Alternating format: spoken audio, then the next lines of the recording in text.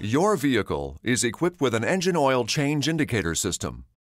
If the system detects that the time has come to change the oil change required message will flash in the Electronic Vehicle Information Center display for approximately 10 seconds after a single chime has sounded.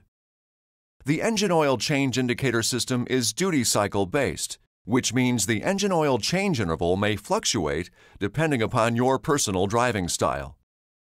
To reset the oil change indicator system after performing the scheduled maintenance, turn the ignition switch to the on position, but don't start the engine. Now fully depress the accelerator pedal slowly 3 times within 10 seconds and turn the ignition switch back to the lock position. If the indicator message illuminates when you start the vehicle, the oil change indicator system did not reset, and you will need to repeat this procedure.